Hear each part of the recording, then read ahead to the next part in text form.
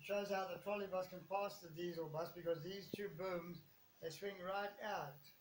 And as you can see, it's passing the people mover and the latest diesel while still maintaining the connection with the copper wire above. And the same this way, you can swing this way and pass this freeway express like that. If the wiring was up here, you see how there's flexibility. It's got all that flexibility of 4 lanes, 4 traffic lanes.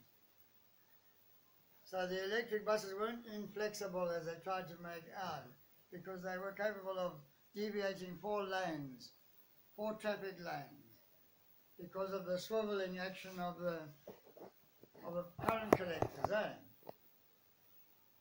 So it was all a lot of excuses to get rid of something that was good.